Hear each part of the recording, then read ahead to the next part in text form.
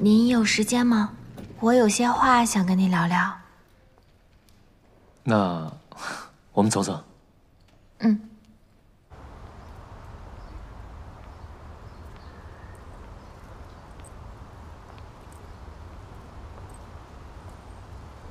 想说什么？谢总，我真的知道错了。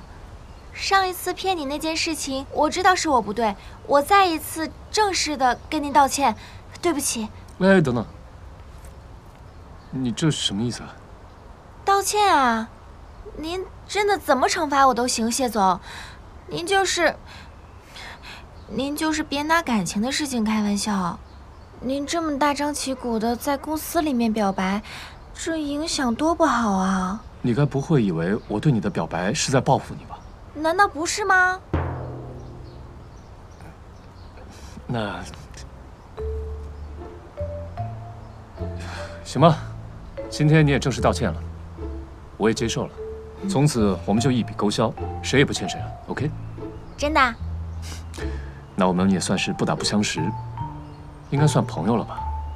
那当然了，只要谢总您以后别再这么吓唬我了，怎么样都行。哎，那天我也是太冲动了，不好意思啊。迂回战术，先不要给他那么大压力，细水长流。